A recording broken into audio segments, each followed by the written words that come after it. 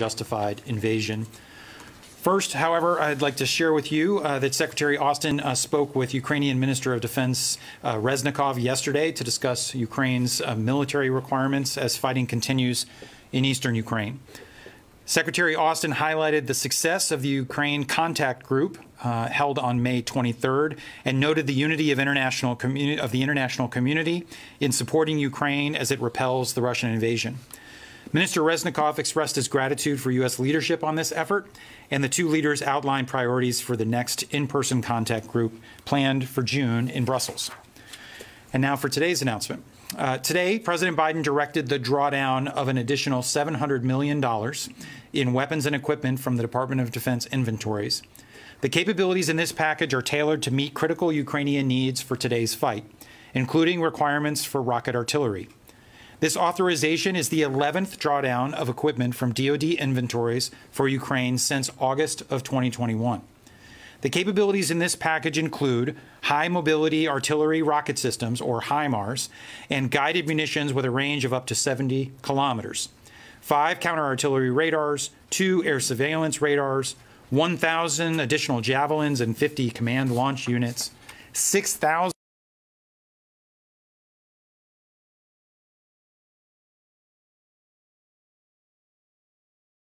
and equipment.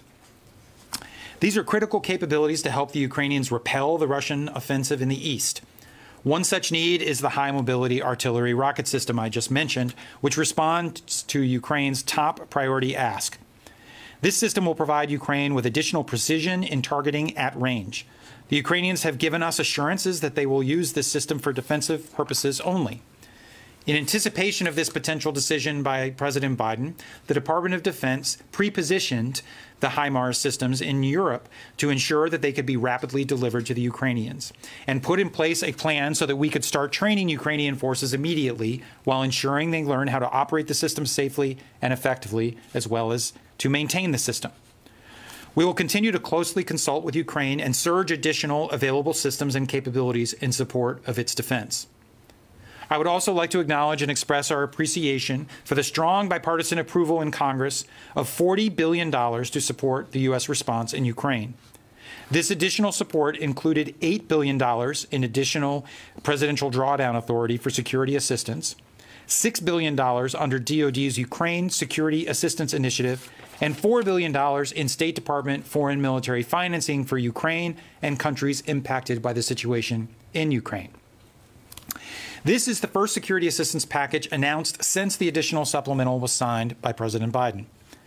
The United States has now committed approximately $5.3 billion in security assistance to Ukraine since the beginning of the Biden administration, including approximately $4.6 billion since the beginning of Russia's unprovoked invasion on February 24th. Even as we continue to provide vital assistance, I would be remiss if I failed to recognize and commend our allies and partners from more than 40 countries who have joined us to continue supporting Ukraine with heavy weapons, munitions, and other vital security assistance. Our support for Ukraine and that of the international community remains unwavering. And finally, I want to thank our dedicated men and women, our service members, civilians, and contractors supporting the department's efforts. From the individual bases sourcing U.S. equipment, to Transportation Command providing movement support, to our service members on rotation in support of our enhanced presence across U.S. European Command, to our own policy professionals here at the Pentagon, the Department has come together in extraordinary ways to support this historic effort.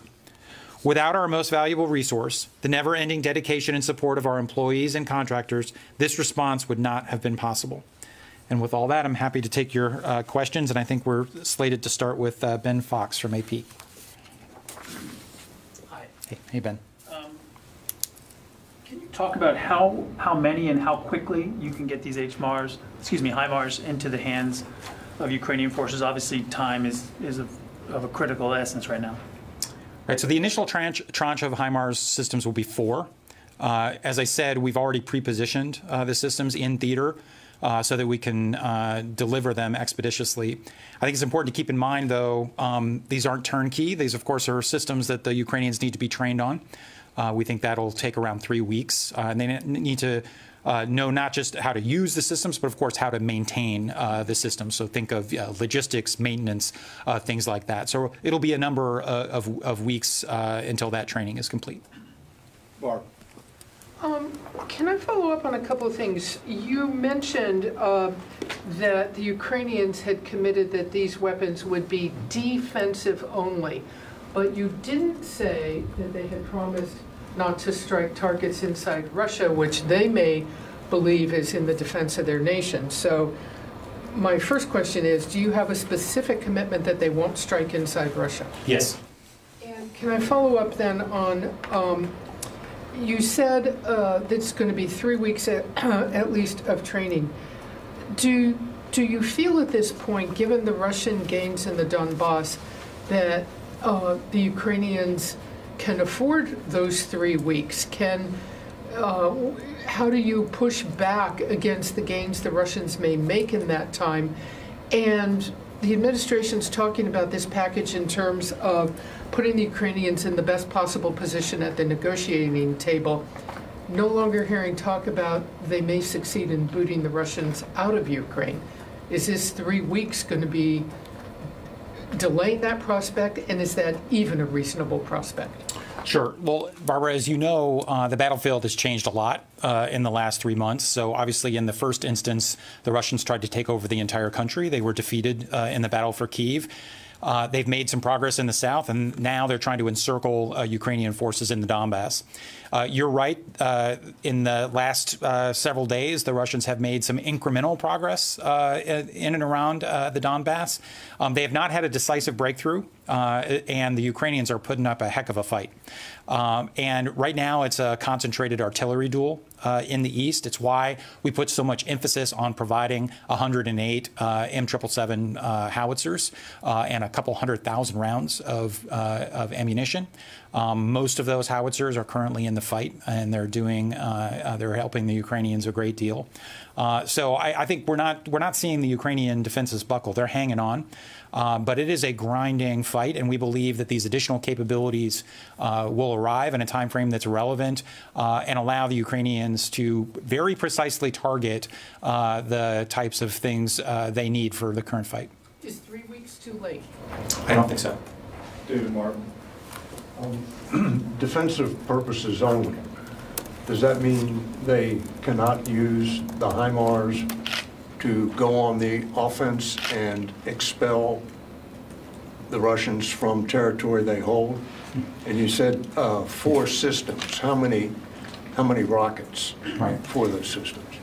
So Ukraine is defending their territory. Anything they're doing on the territory of Ukraine is defensive in this context. The formal assurance is that they will not use these systems to target Russian territory. So just to clarify on that. Go ahead. Again, anything they do with these weapons on their territory. They are defending, they have the right as a sovereign nation to defend their territory. They didn't start this war, the Russians did. And the Russians are on the offensive. If the Ukrainians are pushing them back from Ukrainian territory, so for example, the Ukrainians made a recent push into Kherson. If they push back along the line of contact in the Donbass, we would consider that defensive. Just go over to the phone. On the number of systems. I'm not going to go into the total number of munitions. I would emphasize, however, so there are 4 systems, but we are providing them an initial tranche of munitions. It's important for them to get trained on the systems, to get familiar with the systems. We will be in a position to rapidly surge additional munitions as appropriate and the battlefield evolves. Just go over the phones real quickly. Jack Dutch from Foreign Policy. Jack, are you there? Now, can you hear me? Hello? Ukrainians have been asking for the system for about 2 months now. I'm just curious why the decision took so long on the U.S. side.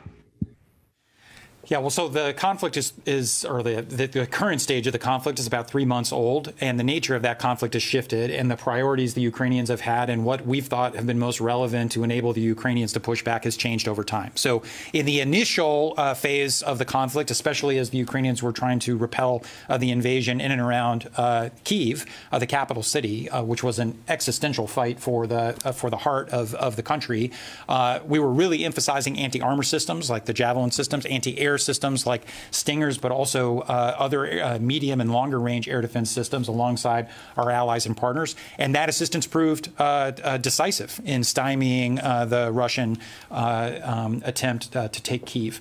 The Russians were defeated in Kyiv. As the conflict shifted to the east, as I said, it's become an artillery duel.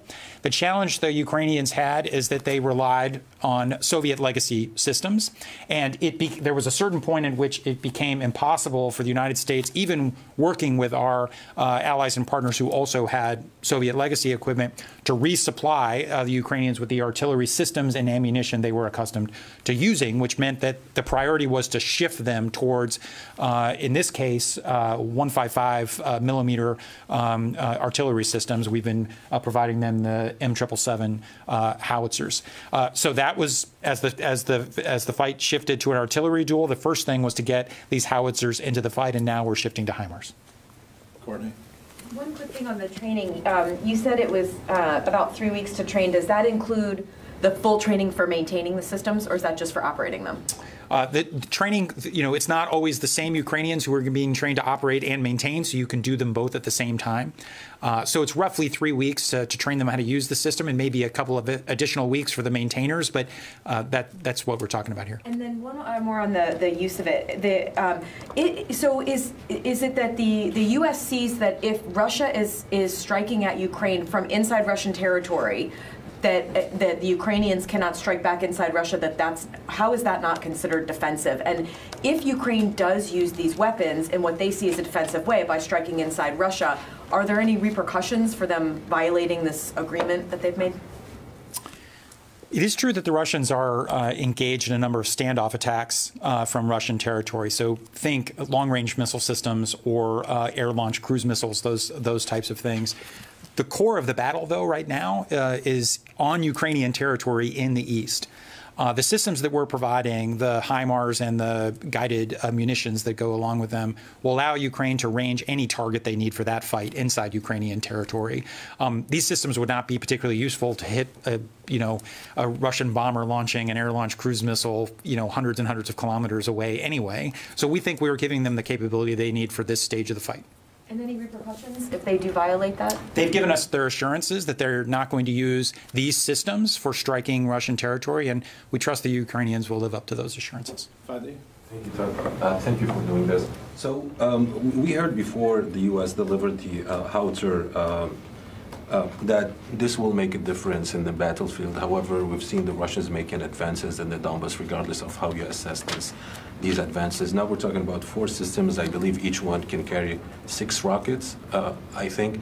So how much of a difference do you think 4 systems will make in the battlefield, and especially with the Russians' capability of actually targeting them? And then on the time frame of providing these systems, so between training and maintenance and fielding, what are we looking at here? How many weeks? Thank you. Yeah.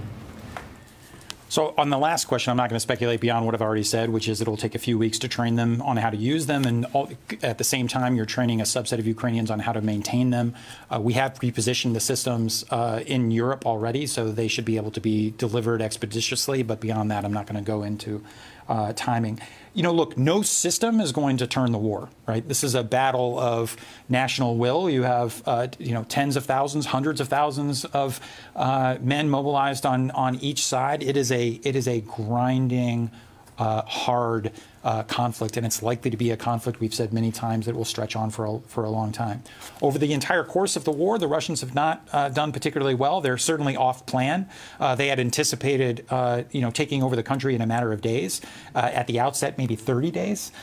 They are far off plan. So I'd say, based on kind of the general expectations for how the conflict would be going, I think the Ukrainians have done an extraordinary job. And we've, of course, tried to do our part in providing them the assistance they need to defend their country alongside allies and partners. What the HIMARS will allow them to do is to get greater standoff. So right now, the howitzers we provided them have about a 30-kilometer range. The HIMARS have more than twice that, which will allow them, even with fewer systems, greater standoff. And the other thing that distinguishes this is an extraordinary amount of precision. So this is not something that where you launch off, multiple, despite it being a multiple launch rocket system, you actually don't want to launch off multiple rockets at a time. These are precision-guided systems with extended range. And so for high-value targets that allow them to keep some of the pressure off of Ukrainian forces on the front, we think these systems will be very useful. Nancy Youssef. Thank you. I want to go back to a couple of things you've mentioned. You said that there would be an initial tranche of 4 arriving in country. When do you anticipate everything will be in country and on the battlefield? If I could start there. Yeah, I think this is a version of the same question. So we are shipping 4 HIMARS systems to the Ukrainians. They won't initially go into Ukraine. Of course, they have to be trained on the systems. Right. So I'm not going to go into the details about where they will be, where the training will happen.